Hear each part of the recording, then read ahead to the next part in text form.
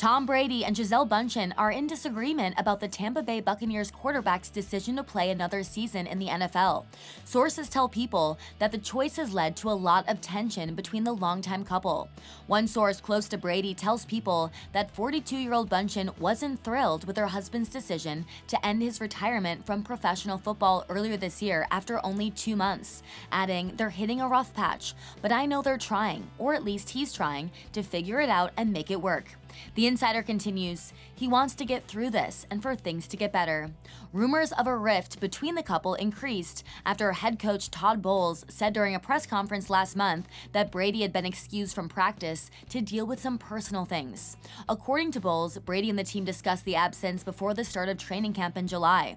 Brady spoke about his absence from the team after he eventually returned 11 days later. He told reporters at the time, quote, "Everyone has different situations they're dealing with, and we all have unique challenges to our lives." He continued, "I'm 45 years old, man. There's a lot of bleep going on, so you just have to try and figure out life the best you can."